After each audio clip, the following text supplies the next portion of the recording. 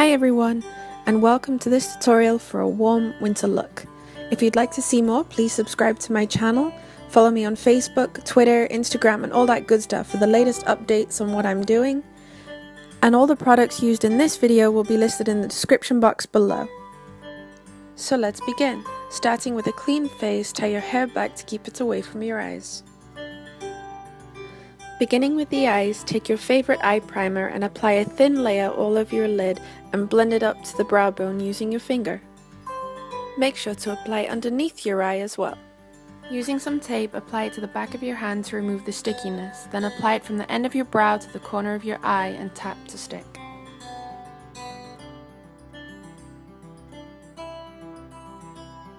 Using an angled brush and a medium grey eyeshadow, apply this along the lash line and along the tape up until the crease.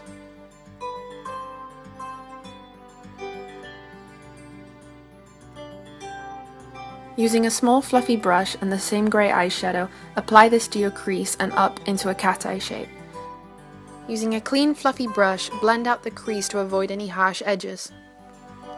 Then repeat the steps on the other eye.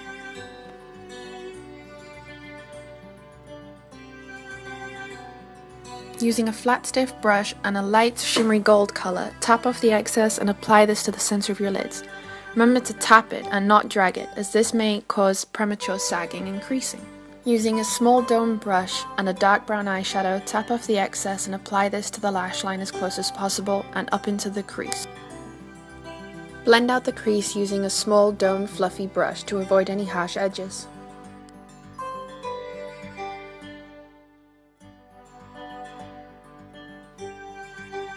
You can now carefully peel off the tape, leaving a clean edge on either side.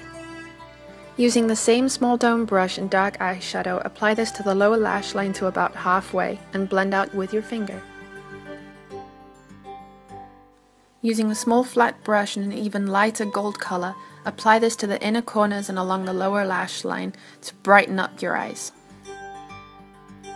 Using a fluffy brush and a colour close to your skin tone, apply this to your brow bone to blend out any harsh edges and to provide a slight highlight. You can apply this to the outer corner of your eye as well. Now let's move on to the rest of the face. Using your favourite primer, apply a thin layer all over and blend out with your fingers. Make sure to blend onto the neckline as well. Using a face blending sponge and your favourite mattifying foundation, apply this all over your face and blend well. Don't forget to blend out the foundation onto your neckline.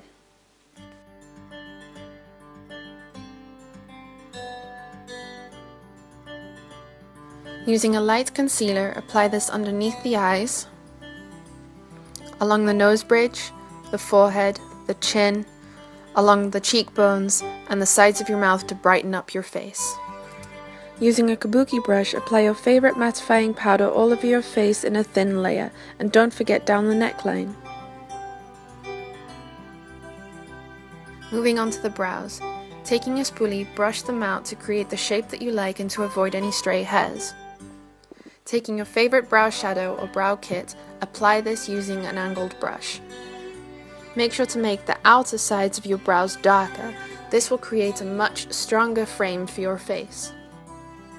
Then apply your favorite brow gel to lock the hairs in place. Using a black pencil eyeliner, apply this to the lower waterline and upper waterline to tightline your eyes. Then taking a black liquid liner, apply this as close to the lash line as possible, creating a small wing. Using a contouring brush and your favorite bronzer, apply this to the hollows of your cheeks,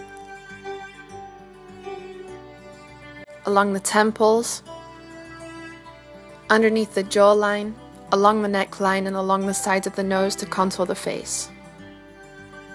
Taking your favorite matte lipstick, apply this to your lips to give that pop of colour. And now we're done. So let your hair down, shake it off, and remember, you are beautiful.